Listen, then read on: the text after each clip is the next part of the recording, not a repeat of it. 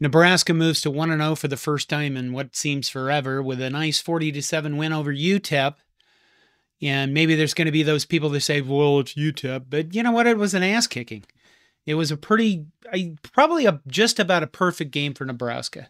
Now, in the first opening drive, it was a little crusty. You got the false start, and I can't remember what the second penalty was, but you had a 2nd and 30, but it wasn't like it bothered anybody because they just were unflappable and went down the field and scored anyway. And then UTEP scores, and then we get going on our next drive, and Anthony Dowdell fumbles, and I get your texts, I get your, notices that it's the same shit as last year, and oh, it's the end of the world, and nothing's changed, and you know what happened after that? 2 plays later, I think it was, Nebraska got a safety, and then 2 plays after that, Nebraska hits a 59-yard touchdown, and that's key. And why is that key? It's key because in previous seasons, what we've seen is bad things happen, and Nebraska, they hang their heads and they go, they get into all this feel bad for me kind of shit going on, and they didn't do that at all. They had something bad happen, and I don't think Dowdell played the rest of the game because we have a gob of running backs that can get on the field and apparently just play football.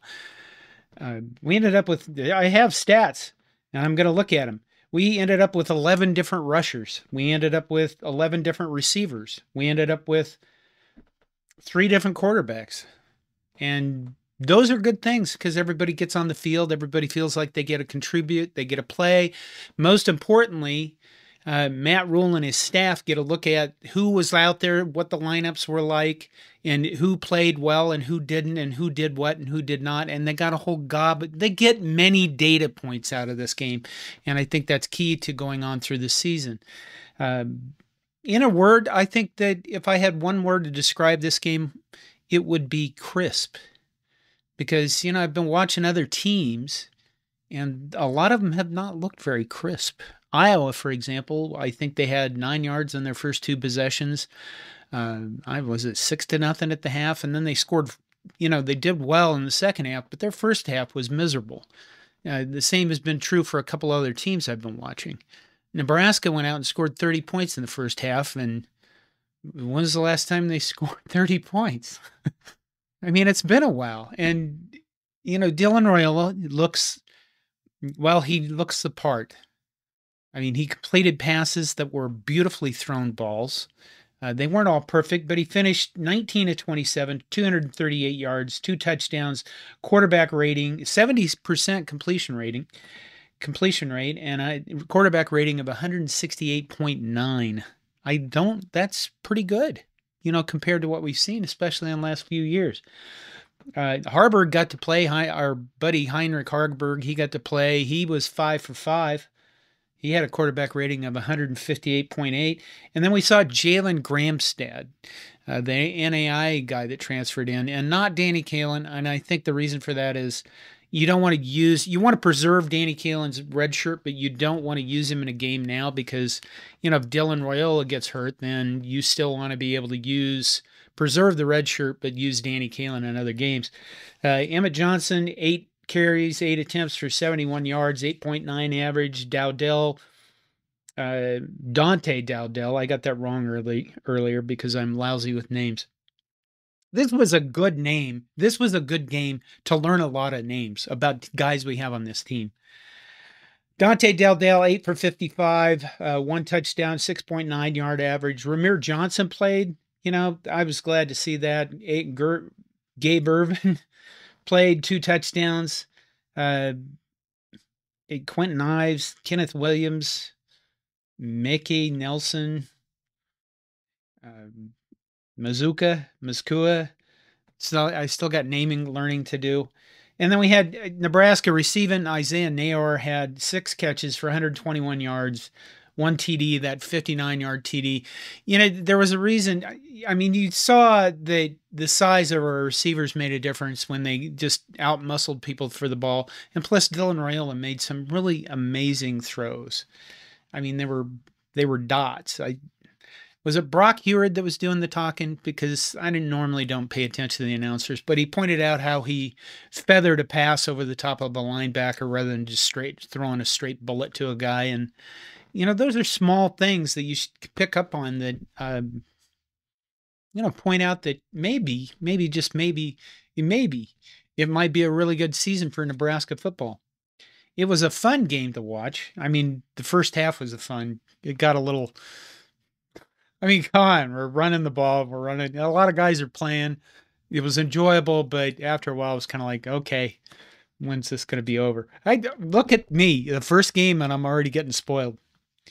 And I like uppity or something. 507 total yards, 284 yards passing, 223 rush yards. That's a nice mix. 30 first downs. Here's a key: 11 to 17 on third down. And I think, later in the game, they were just kind of running things and doing things to see how well the offense would work and see who would be in the game or see who would do their jobs amongst younger players that got on the field. So, hey, maybe they could have gone 13 or 14 for 17. Yards per rush, average 4.7. Good time of possession, 38 minutes. The defense got what? 2 takeaways. The nice Malcolm Hartzog interception, interception by Ramir Stewart. So Nebraska ends up positive on the turnover margin, which is a good sign too. And then I think that's it. One thing that was amazing to watch was we actually returned punts. I don't see the listed here, but let's go find it. We returned punts. We actually set up and returned punts, and they didn't just fair catch all the time, and they didn't look like they were lost or didn't know what to do on special teams, well, at least in the punt return game. And I think that's a huge thing. You're at least gaining yardage every time you get the ball. Brian Bashini had 2 punts for 97 yards, 48.5 average. 1 field goal, 20 for Tristan Alvano. That's good. Get his confidence up. Come on, punt returns. Isaiah Garcia Castaneda. 3 punts returned for 25 yards, average of 8, long of 13. That's not bad. I think you want to average, 10 yards on a punt return, and you're doing well. So whatever thoughts you guys have, we'll be around all week. I don't know if you noticed, but Corn Nation now has a show pretty much every night of the week. And I will be on Monday night. I will be talking to a couple of Colorado Buffalo guys, and we're going to get into it because this should be a really big game. It's going to be an enormous game for Nebraska, obviously. And I think it's a springboard for the rest of the season. And right now, everything looks pretty damn good. So can you drink more Kool-Aid after the season starts? I imagine it's going to be a lot of chugging going on if that's the case. Take care of yourself. Go Big Red. Bird. Go Big Red.